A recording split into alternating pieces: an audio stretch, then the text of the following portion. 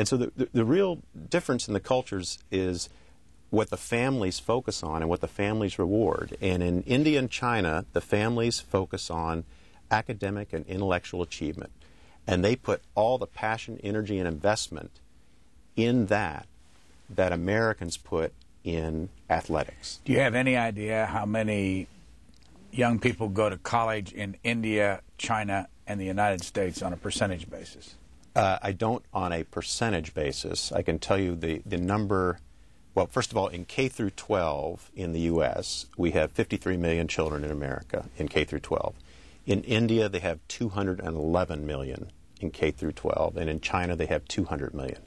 By the time you get to middle school, it's about, or I'm sorry, high school, it's about the same, 17 million in the U.S., 18 million and 16 million in China. So you're talking about college, though. That's at high school, and then getting into college, we have more children in college than more actual children. Yeah, total numbers. Their college system in India and China is America's college system is the best in the world, I believe, by far, having done business and hired people out of colleges all over the world. And that will take the Chinese and Indians decades to catch up. So what they do is they graduate really bright students out of high school, and then they send them to Purdue and MIT and Stanford, where they get great engineering, math, and science educations, and then we don't grant them H-1B visas, so they go back to their home country and start companies there. And what's an H-1B visa? It's the right to stay in this country and work. And after September 11th, the number of visas we allow for people coming into the United States has dropped dramatically. And in fact, if you had an Einstein in China right now and wanted to get an H-1B visa for them for 2008, you couldn't. All the visas for 2008, or the H-1B visas, were taken in 2007. So we've let them come in on a student visa. And if you look in the math and science and engineering departments at the top schools around the country, very high percentages are foreign nationals, and then they all go back to their home country. What's your wife think of all this? Well, she's a Purdue grad in industrial management, and I think she agrees that we need to raise our daughter's level of math and science understanding, but she also feels strongly, as do a lot of other parents, about kind of the well-rounded American. And in the case of our daughters, I would say the activities they are doing are adding well-rounded. They're taking leadership roles in. My older daughter takes a leadership role in a program for St. Jude's Children's Hospital to raise money. They're in Memphis. They're in Memphis, yeah. My younger daughter is also involved in that, and we're trying to get them into leadership roles, things that round them out as individuals. But I would say the vast majority of Americans talk about well-roundedness and don't really think through what does well-roundedness mean as it applies to the careers of the 21st century. I can tell you, spending 1,500 hours in front of a TV, which is what the average high schooler does, is not building a well-rounded student. In your documentary, there's a section that talks about this. Let's watch it. Okay. No, we don't need to get for the second one. For A2, I don't need the line. I need the curve. Well defined on the y-axis, I can do x dy between 0 and 3. Yesterday, that was Saturday, I got up in the morning at 5:45, got dressed for tuitions, and then 2 hours in tuitions after that, did a bit of math and physics, and then went to breakfast with my friends. Then after that, straight to school, and I think after another half an hour, we had classes for 3 hours after that, without a break. No, it's not.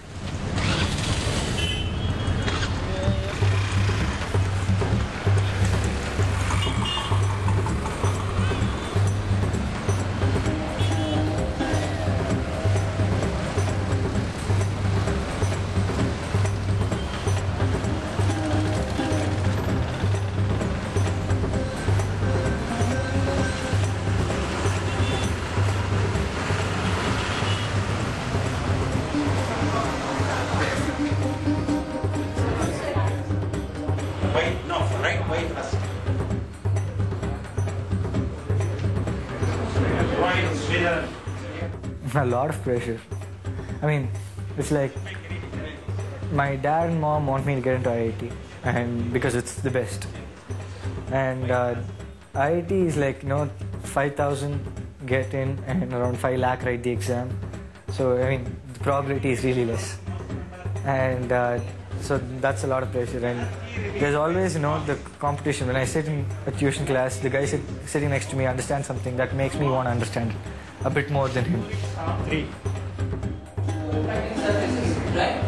But I'm going to use the property that... So the high school experience in India is simpler because it has a very simple organizing goal, which is you have to graduate from high school with a great grade point average, otherwise you're not going to get a great job or a great graduate school program. And so everybody kind of aligns themselves. And that the intensity of education really increases. And you might argue almost too much, because I have kids, the parents of whom I know, that actually literally start work at 7 a.m. in the morning and go all the way till 7 p.m. at night, just nonstop.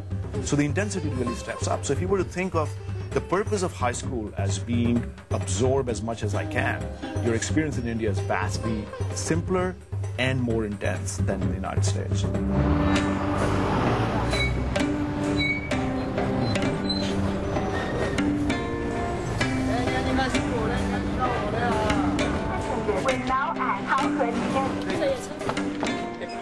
基本上就除了学校的时间就是家里的时间了。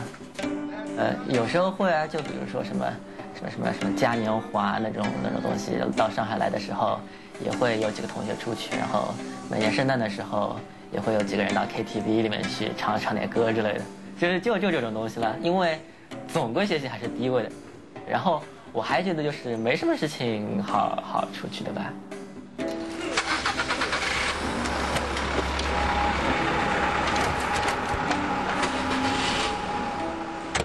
那么，在安排时间上呢，我就是基本上抓紧一点，然后回家了以后先拉琴，拉完琴以后做作业。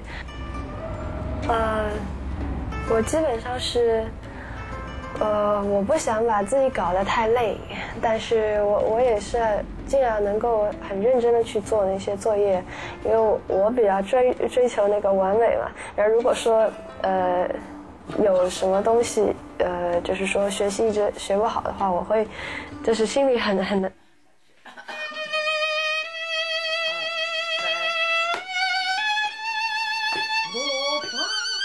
这个拿到放你要给他压力跟故事啊。我说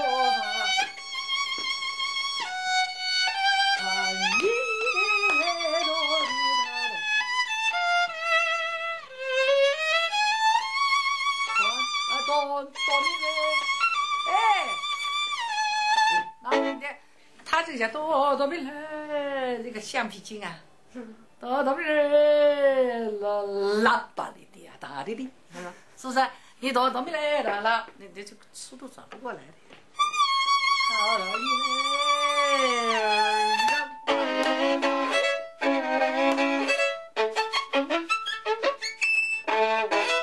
I'm just not the type of person that can study, for 20 hours a day. I like to kick back and have fun because I do think high school and college is a time to have fun, but it's also a time to, you're going there because you are a student and you are there to get good grades. But I think you become independent and responsible, and part of growing up is realizing that, again, it's a balance, so you have to learn how to do both.